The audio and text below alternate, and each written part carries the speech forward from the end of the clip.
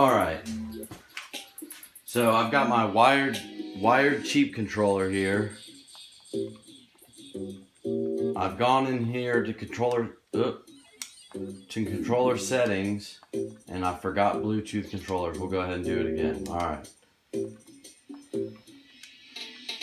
Then we're going to try to pair some third-party controllers, some different generic controllers that I found cheap on eBay. So up first, I have this knockoff PS3 controller that was $8 on eBay. And I'm going to try to pair it the same way I would a PlayStation 3 controller. Alright, which is plug in the PlayStation 3 controller cable, the charge cable, plug the cable into the Pi. Now it's plugged into this controller. It's vibrating and blinking kind of slow. This thing's vibrating and blinking kind of slow. So what we're gonna do is pull that out, press this, and hopefully it'll pair. Oh, there we go. So we've got that third-party one. This one did not come with the USB dongle. You don't really need one if you do it like that. Up next, and I like this one. It's a company that went out of business.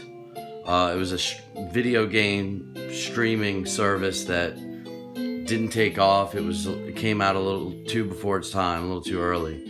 But I picked up this controller because I think people think they're useless, and it very well may be.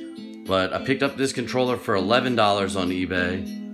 And what you do to try to pair this one,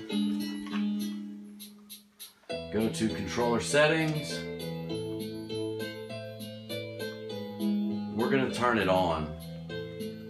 Alright, it's turned on. Then we go to pair a Bluetooth controller. And what you do with this one is you press these two buttons at the same time. The home and the center button there. And we're hoping it picks it up. Okay, it says on live wireless controller. That's the one we want.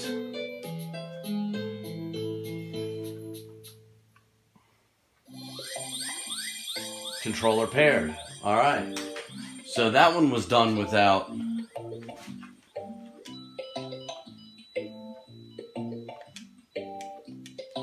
this one was done without a dongle. It came with a dongle, but you didn't need it. Alright. Then up next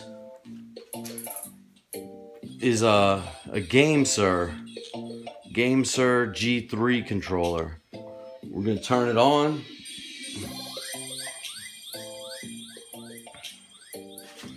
Alright, no dongle in. We just turn that on. We go to controller settings,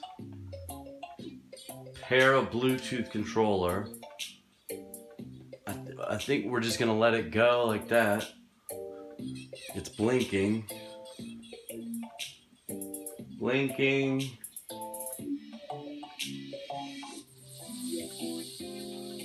Okay, it's the second one, GameSir G3. It did pick it up, so we're gonna hit the cheap controller. Oh, it vibrated a little bit. Now it's paired.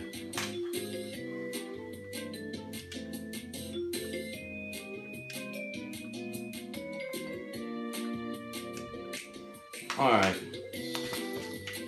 that was the GameSir G3.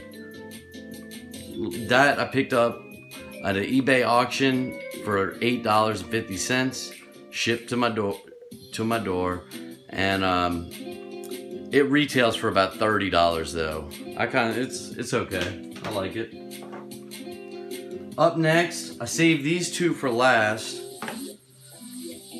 This is a Power A PlayStation 3 controller, Power A brand, and you put batteries in it here.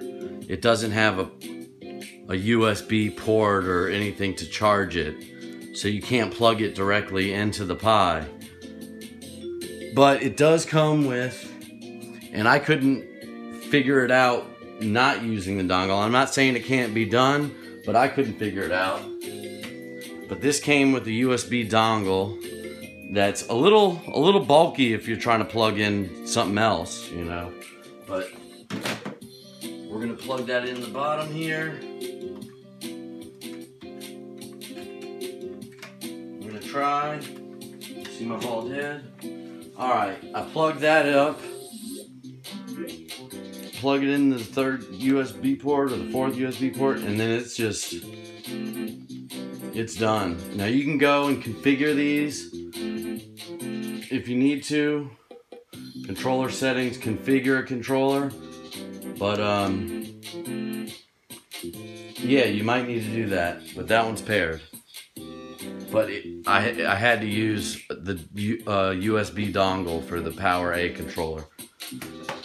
And I found the same thing with the SpeedLink NX Strike controller that I couldn't figure out how to pair it without using the USB dongle.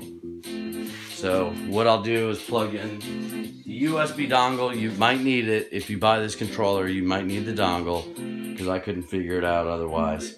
But I'll plug in this dongle.